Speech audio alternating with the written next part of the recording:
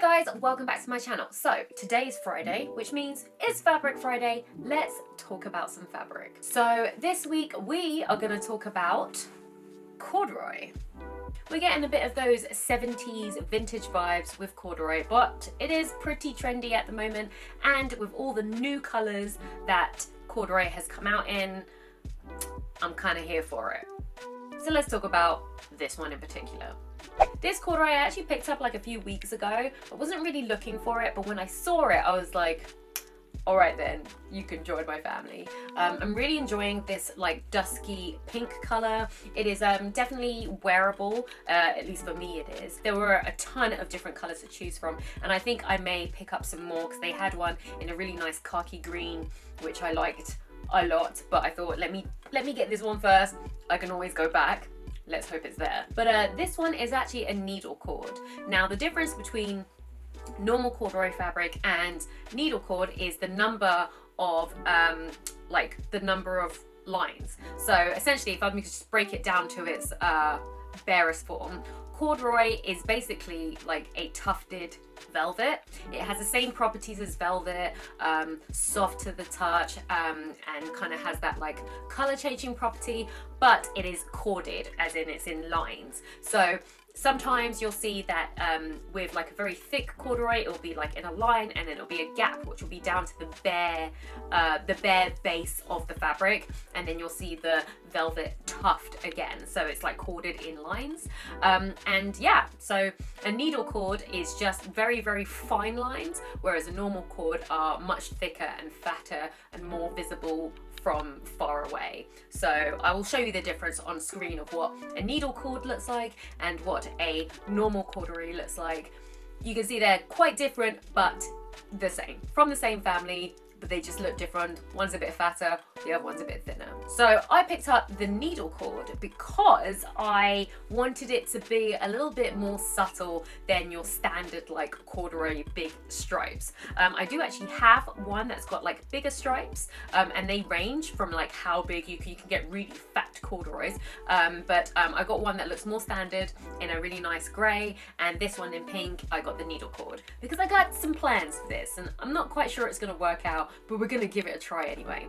So let me tell you what I'm gonna do with this. I don't know if you've been out on the high street recently, but there's a lot of corduroy out there. There's corduroy suits, you've got lots of jackets, you've got skirts, you've got trousers, and I don't really want to make any of that because I did see something that I thought, yes, I want that. Even though I can buy most things, most of the time if I see something that I really want, I don't think, oh, I want to buy that. I think, oh, I wonder if I can make that. Not because I don't like the style. Usually the one in the store is usually the one I want, but I always think if it's something that I think might be a bit challenging for me and I might learn something new, then I'll probably want to try and make it. If I absolutely fail and it turns out I am absolutely useless at making this, then I'll probably go back and buy it. But if I make it and it's amazing, well then that's great. Sometimes I'll buy the item, take it home, examine it, and then use that as a basis for me to copy it, and then I can take that item back. So, you know, it really, really depends. In this case, I saw a puffer jacket.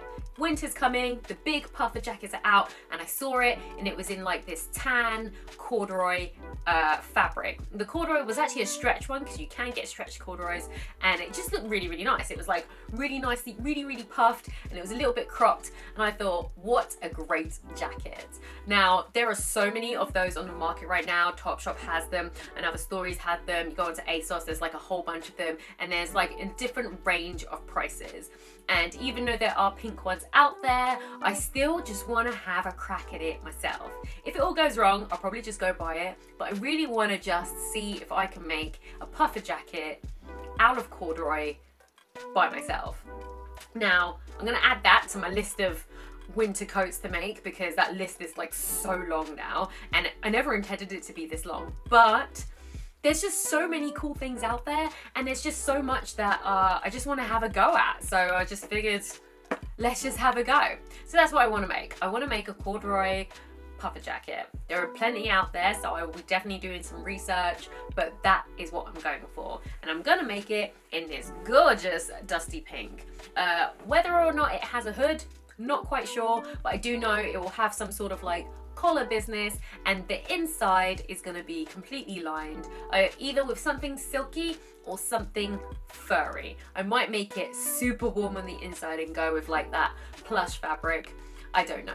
There's like so much I can do with it, but there'll definitely be pockets, and it will have a zip front instead of a popper front, because that way we're not getting any of that extra cold in. But yeah, that is basically the plan. I don't know if it will work. Maybe I'm crazy, I don't know, but like we'll figure it out. So yeah, this is what I'm gonna do with this baby, and it is so nice to touch. Ugh, love it. So now that I have like very briefly told you what I'm going to be making out of this corduroy, let me tell you where I got it from, how much it was, and how much it cost. So I picked up this fabric from GOLDHAWK Road. Yeah, did quite a bit of shopping on that street, and I have a few other things that I want to show you guys. So yeah, it is not A1 Fabrics, which is what last week's fabric was from. This one is Classic Textiles. This one is across the road and like a few stores down, so you'll be able to see it from A1 if you decide to go to both at the same time. It is a really, really big store in there. They have like an upstairs, a middle, and a basement, and they have like a huge range of fabrics in there, just like A1 Fabrics. So that's another one that's got really good prices, and they had a whole corduroy section with all the colors, and I was there for a very long time trying to figure out which ones to buy. So yeah, quite the decision. I did end up actually buying two from there, but this is the pink one. Pretty good, and you know what, the price is not too bad either.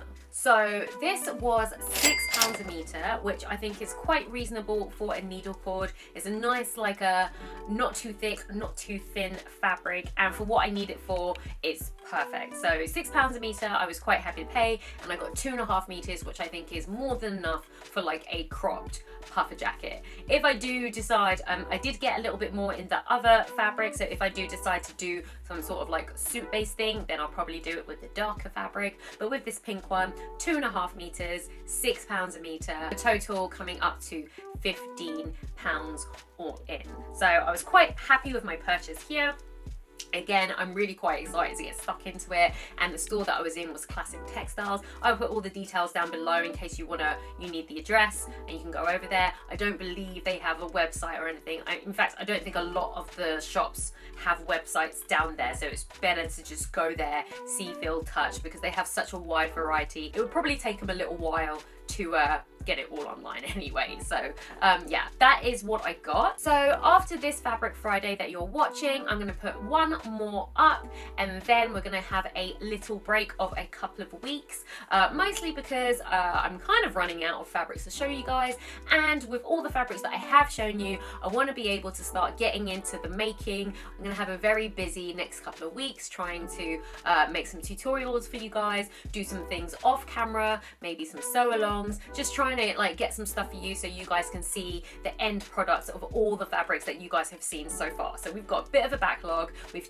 completely changed seasons now, so a lot of the stuff that was for summer stuff has kind of gone to the back of the queue. So at the moment I'm in like a jacket making thing because I want to be able to wear them. So all those things I want to keep you guys posted. So we're going to have a little bit of a break on the Fabric Fridays, but we will be back. It's not over, it's just on a break. It's having a little vacation, if you will. So yes, thank you for watching to the end of the video. If you enjoyed this video, then hit that thumbs up button, send me a comment, tell me what you think about this puffer jacket situation. Do you have one? Are you gonna make one? Let me know.